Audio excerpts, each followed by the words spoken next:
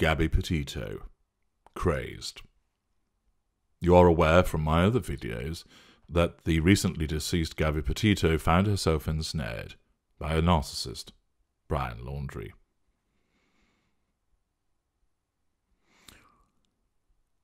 It can also be seen from the footage, the bodycam footage of the 12th of August 2021, the emotional state that Gabby Petito presented. Exhausted, ground down, bewildered, visibly upset, making excuses for her abuser, being apologetic, accepting the blame. This was very much the presentation of a victim of an abuser, and that abuser being a narcissist. I've seen this many times myself, and one of the ways by which she would have been abused would have been repeatedly made to feel that she was crazy. It is a particularly potent form of manipulation whereby we blame shift, and when our victims respond and react, possibly with anger, often with sadness, frustration, upset, the desire to make everything all right. Can't we just sit down and work things through? Why does it have to be this way? Honestly, I didn't mean it that way. I didn't intend to upset you. No, you've got it wrong. You've got it wrong. I didn't say that. I didn't mean that. You're reading something into it that wasn't there. All of those things which are said by victims as a consequence of our responses. The narcissist will, through the assertion of control, directly accuse you of things that you have not done. Where this is done by an unaware narcissist, that unaware narcissist truly believes that you have done it because the narcissism has revised history to cause that narcissist to believe it. It has to be that way to ensure that the narcissist acts upon it. The narcissist has to have total conviction. If they did not, they lack the appropriate skill set to implement it effectively, swiftly, and promptly. An aware narcissist knows that we're telling lies, but we simply don't care. We find it entertaining to play with people. It amuses us. We have the ability, the intelligence, and the speed by which we can tell lie after lie after lie, and revel in so doing for the purpose of the assertion of control and drawing fuel. Whether it's an unaware narcissist or whether it's an aware narcissist, the outcome is the same. You, the victim, is made to feel like you're losing your mind. You doubt your reality. You start to think, did I do it? Or, I'm sure I did that thing, but he's saying I didn't. Perhaps I didn't after all. You start mentally checking yourself, treading on those proverbial eggshells, concerned that you're going to cause offence to us in some way. We repeatedly point out that your behaviour is inappropriate. With the unaware narcissist, this is because the narcissism causes the narcissist to believe that they are the victim and that you, the true victim, is the protagonist. The aware narcissist knows that you are the victim, but we simply don't care, and we see that it is a means to an end to ensure that we get those prime aims, and we simply don't care that we are messing with your mind. Indeed, it entertains us to do so, because that exhibits the power that we wield over you. The fact remains, whether you're dealing with an aware or, more often, unaware narcissist, you will be made to feel repeatedly that you are at fault. We blame shift onto you. We make you believe that there is something wrong with you. We may well accuse you of being a narcissist. We suggest that you need to go and see help, see a therapist, that you're highly strung, high maintenance, you're mental, nuts, that you've got a screw loose, that your emotional outbursts demonstrate there is something wrong with you, that you can't regulate yourself, that you really ought to go and seek some kind of help. This is all done to undermine you, to diminish your sense of self-worth, to reduce your self-esteem, to press down on your confidence. It's to make you easier and easier to control as your resilience becomes depleted. It is done to ensure that we can control you and draw fuel from you. By questioning your mental state, and in turn doing so repeatedly and so often that you come to believe it, enables us to wield more and more power over you. You end up believing that we must be right, And often this is done in a manner of saying, we are concerned about you, we're troubled by the way that you're behaving, and we really want you to seek some help because we want you to get better. Indeed, we may go around telling other people about how we want to help you, that we are concerned, perhaps telling your friends and your family members that we're alarmed at some of the behaviours that you've engaged in. In some instances, this is a complete fabrication, nowhere near the truth. In other instances, it's a half-truth. You have been reacting perhaps in a violent manner, both physical and verbal. You have been crying a lot. You have been shouting and screaming. You have perhaps smashed a few pots at the house. Why? Well, of course, we leave this part out. We have been abusing you beforehand, reducing your emotional empathy towards us, so your narcissistic traits of anger and argumentativeness come to the fore by way of a reactive abuse, and therefore you lash out at us. Of course, the moment that you do, this will be used against you, as you have seen in the video of the body cam footage involving Brian Laundrie. We want you in a crazed position, because then you can't think straight, you're easier to control, and we can use that crazed state against you, either directly or by triangulating you with other people as we talk about that crazed state. In order to help you understand more about the mentality of this and the way that it may well have been used against Gabby Petito, I'm going to provide you with one of my established videos after this narrative, which talks about and shows the way in which a narcissist uses the mental state of a victim against them. The video is called Crazed. Listen well to it, and understand that sections of this may well have been used against Gabby Petito by Brian Laundrie to gaslight her, to make her believe that she was the one that was the problem. It's undoubtedly, as we saw in the way that she presented, that she ended up believing that she was the source of the problems between them. She recognised still that there were some issues caused by him, but a lot of the time she was the one that was accepting that she was difficult, that she was fighting, that she brought it on herself, and she would have repeatedly sought to be the peacemaker. Listen to the corresponding video. It will give you further insight, and it may just enable you to recognise things that you've experienced or that you've noticed with somebody that you care about, so that you can perhaps direct them to this material. This is Manipulation and Crazed. Crazed. How the mid-range narcissist manipulates. In this video, I'm going to provide you with a monologue, which is being said from narcissist to victim. The victim could be intimate partner secondary source, could be a family member, or a friend, non-intimate secondary source, but is most likely the intimate partner primary source.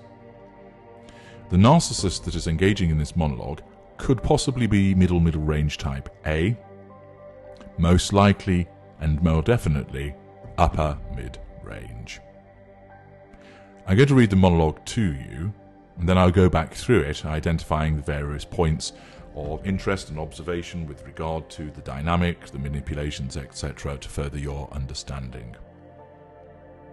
Crazed. How a middle-range narcissist manipulates.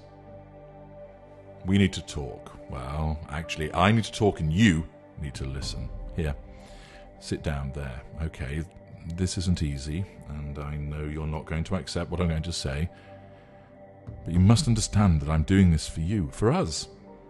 I'm concerned about, well, come to think of it, it's not just me, but I'm the one who has noticed more than anybody else. I guess that's because I'm the one who cares the most, and since I'm with you more than anybody else. I'm not the only one. Indeed, it's because more people have expressed their concerns to me that I have felt moved to do something. It's a difficult subject to broach with you because I know you won't accept what I have to tell you. I've been doing some reading actually in order to help me to help you, because after all, it is your best interests which I have at heart.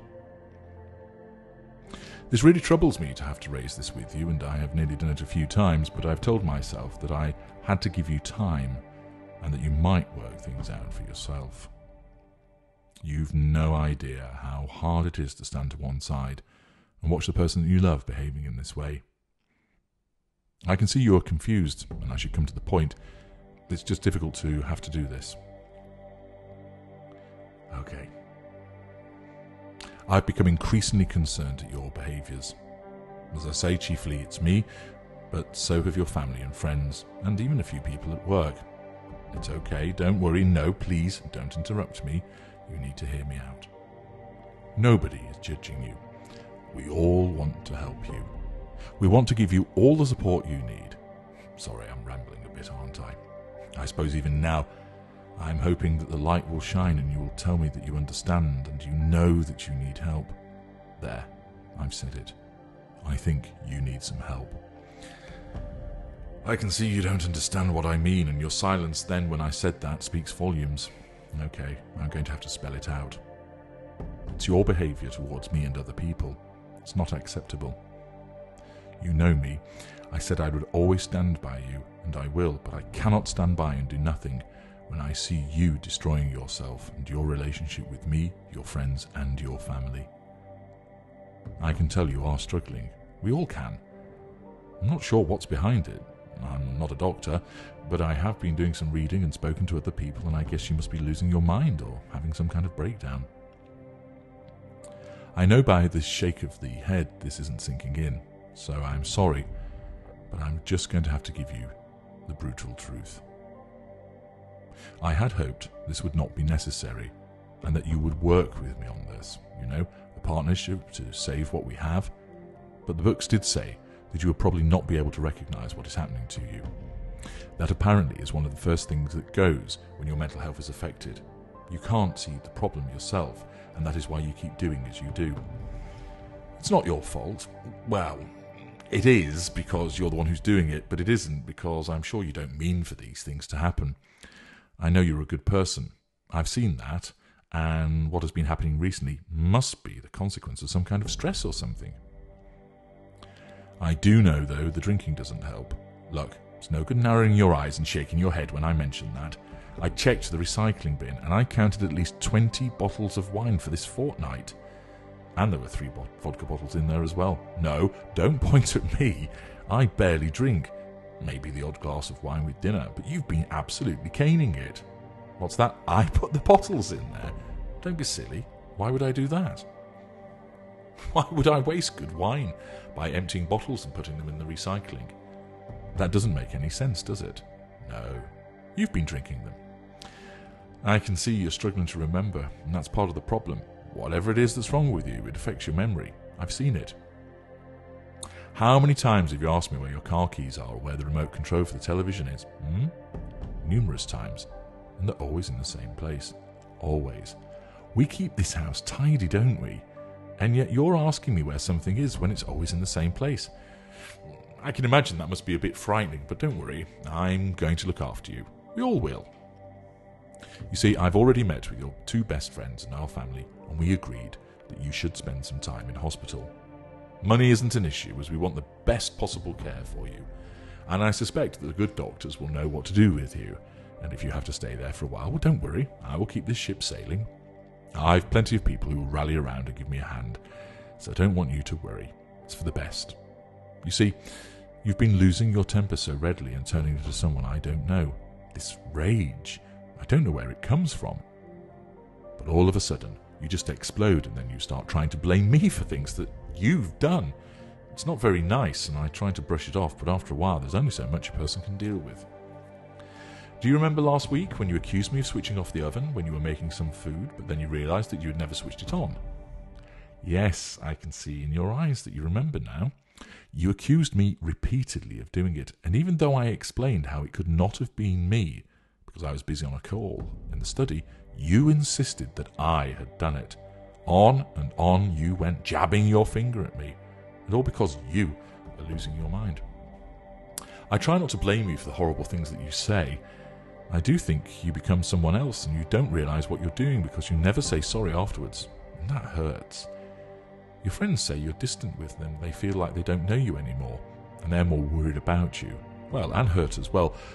But once I began explaining to them your catalogue of domestic misdemeanours, well, they were very understanding and sympathetic.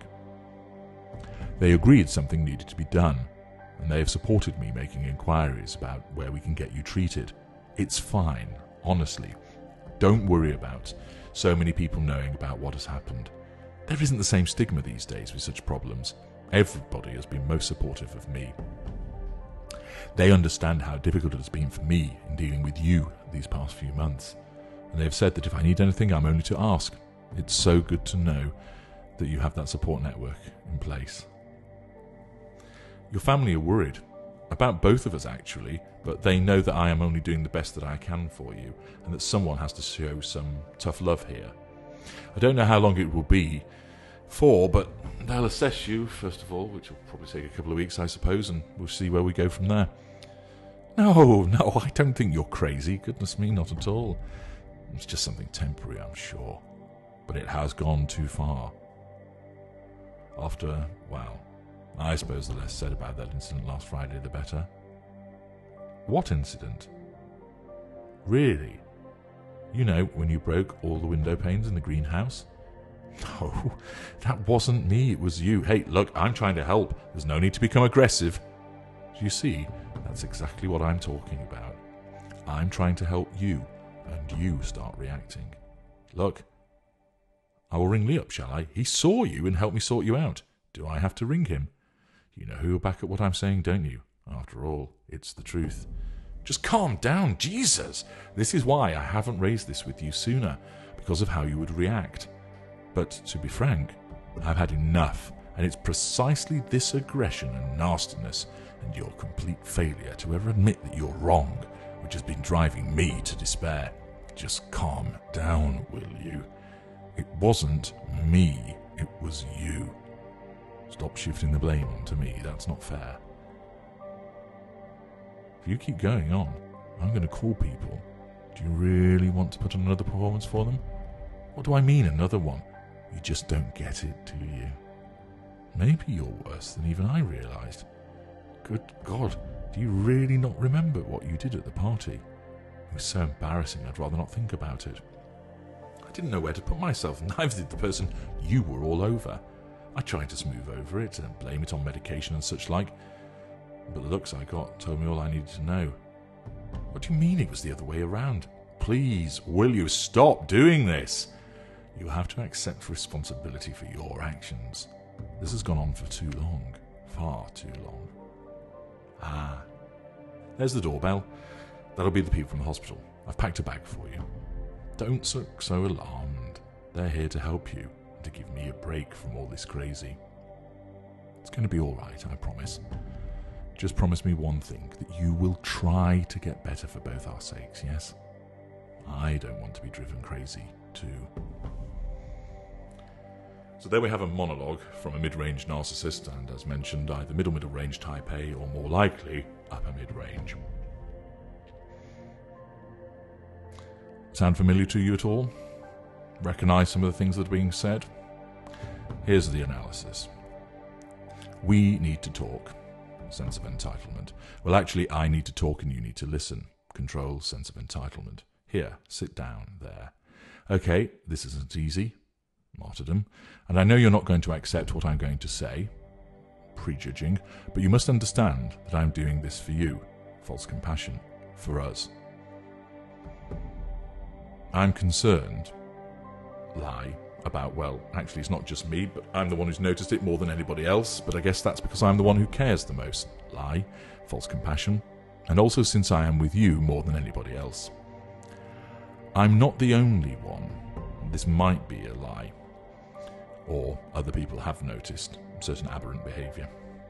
Indeed, it's because more people have expressed their concerns to me. Again, the narcissist might be lying about that revision of history. That I've felt moved to do something. It's a difficult subject to broach with you, because I know you won't accept what I have to tell you. Prejudgment.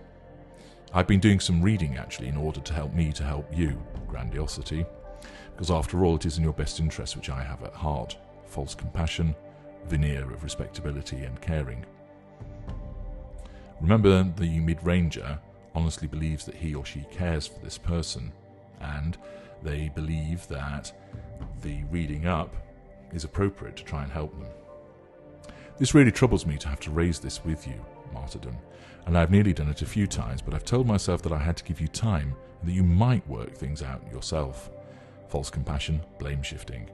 You have no idea how hard it is to stand to one side and watch the person that you love behaving in this way. Pity play. I can see you are confused, and I should come to the point. It's just difficult to have to do this. Pity play. Okay, I've become increasingly concerned at your behaviours. Blame shifting.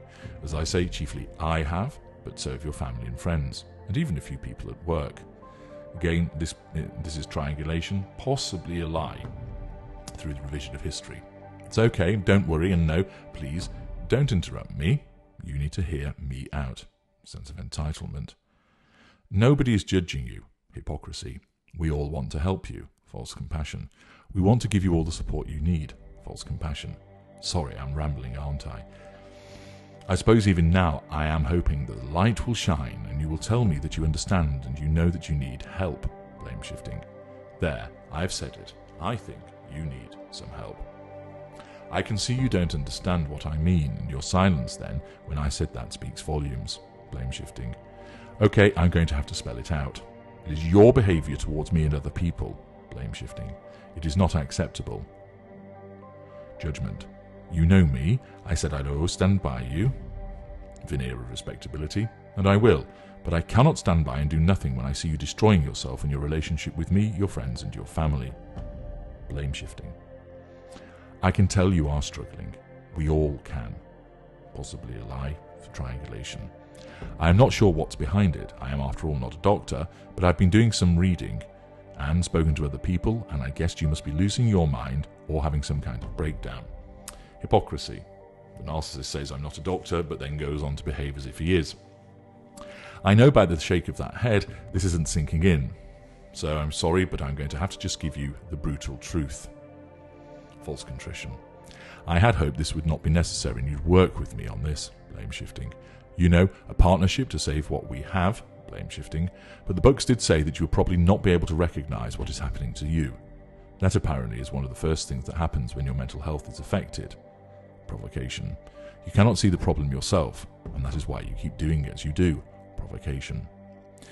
It's not your fault. False compassion. Well, it is, because you are the one who is doing it. But it isn't because I am sure you don't mean for these things to happen. I know you are a good person. I've seen that, and what has been happening recently must be a consequence of some kind of stress or something. I do know the drinking doesn't help. Blame shifting, projection. Look, it's no good narrowing your eyes and shaking your head when I mention that. I checked the recycling bin, and I counted at least 20 bottles of wine for this fortnight, and there were 3 vodka bottles in there. No, don't point at me. I barely drink. Lie. Denial. Maybe the odd glass of wine with dinner, but you have been caning it. Provocation. What's that? I put the bottles there. Don't be silly. Why would I do that? Denial. Rejection of a threat to the assertion of control by asserting that the narcissist is the one who has actually put the bottles in there. Why would I waste good wine by emptying bottles and putting them in the recycling? Lie.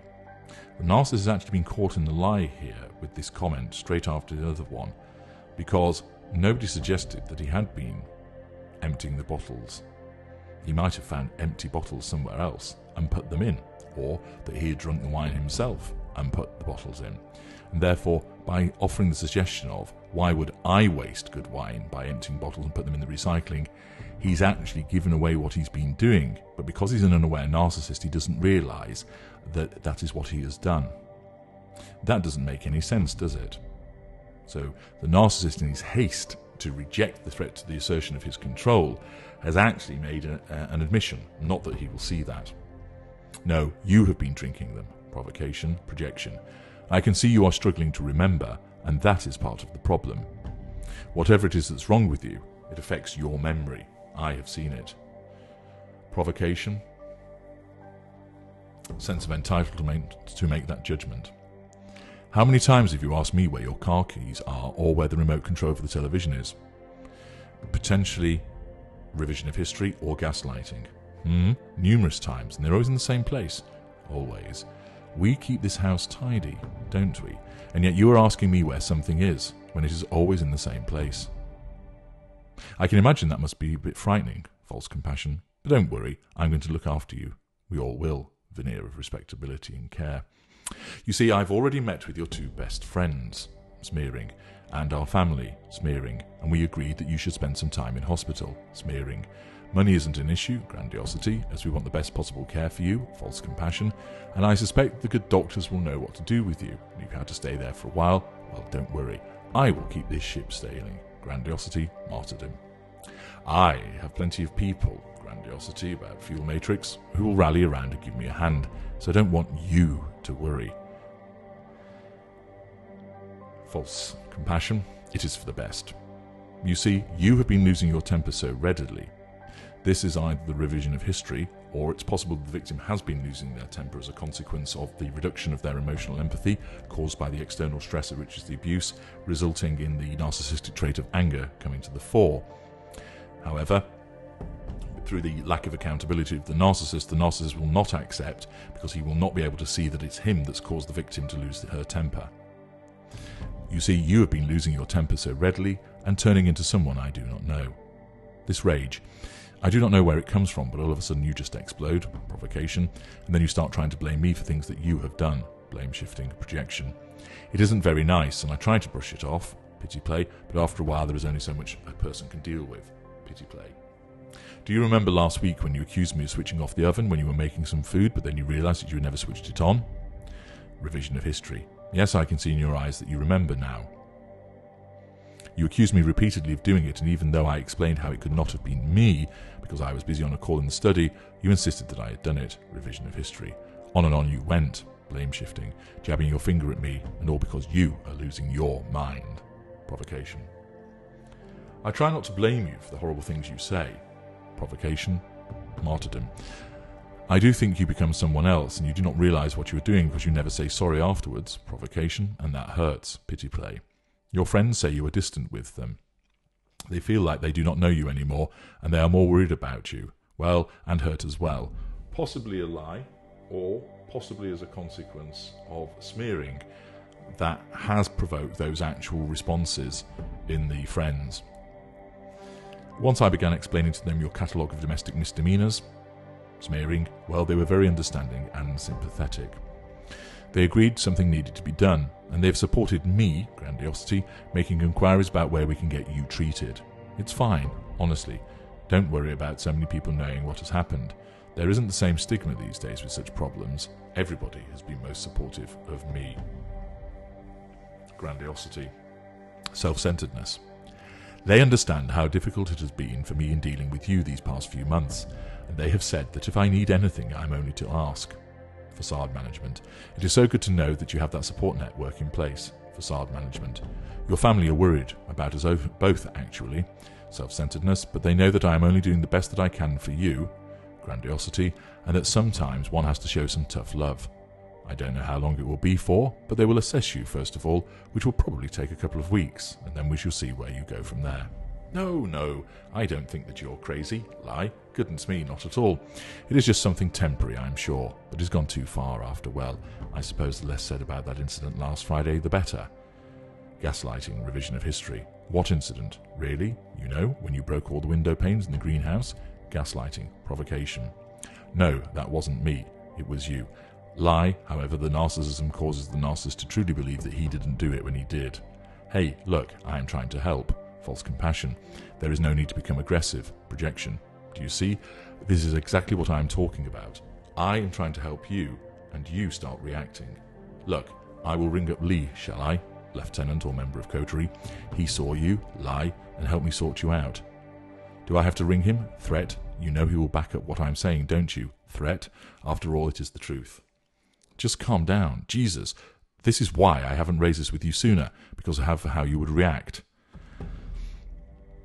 Blame shifting. But to be frank, I have had enough, and it is precisely this aggression and nastiness and your complete failure, provocation, to ever admit that you are wrong, projection, that has been driving me to despair. Just calm down, will you? It wasn't me, it was you. Stop shifting the blame onto me. That isn't fair. Pity play. If you keep going on, I'm going to call people. Threat. And do you really want me to put on another performance for them? Threat. What do I mean, another one? You just don't get it, do you? Maybe you are worse than even I realised. Provocation. Good God. Do you really not remember what you did at the party? It was so embarrassing I'd rather not think about it. didn't know where to put myself, and neither did the person you were all over. Projection, blame shifting, provocation. I tried to smooth over it, facade management, blame it on medication, false compassion and such like, but the looks I told me gave me all I needed to know. What do you mean it was the other way around? Denial. Please, will you stop doing this? You have to accept responsibility for your actions. This has gone on far too long. Far too long. Projection, blame shifting. There is the doorbell. That will be the people from the hospital. I've packed a bag from you. False compassion. Don't look so alarmed. They're here to help you and to give me a break from all this crazy. Projection, provocation, self-centeredness. It's going to be all right. I promise. Just promise me one thing, that you will try to get better for both of our sakes, yes. Veneer of respectability, patronising. I don't want to be driven crazy. 2. Self-centeredness, pity play. And there you have it. A remarkable example of how a mid-range narcissist, unable, because of the blinding effect of the narcissism, to see that they are the one that is the problem and not the victim, and that their behaviour has pushed this individual to the brink of breakdown with the consequential behaviours which are now being used against them. Recognise the various constituent parts of this analysis and utilise them to further defend yourself. I'm H.G. Tudor. This was Crazed, how a mid-range narcissist manipulates. Thank you for listening.